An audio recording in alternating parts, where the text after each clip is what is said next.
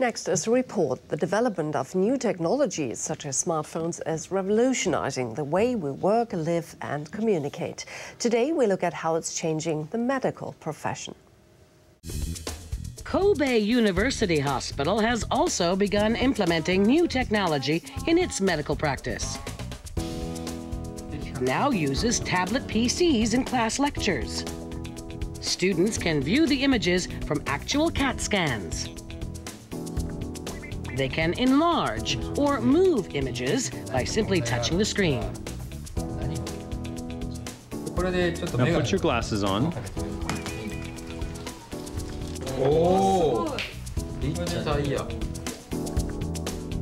This computer graphic was based on CAT scan images. Organs, blood vessels, and bones appear three-dimensionally. Three-dimensional images of organs are really easy to make out. It's great. I couldn't believe my eyes. It really does help me understand. I was really surprised. This hospital has also started using tablet PCs during operations. It allows us to save time and makes operations safer.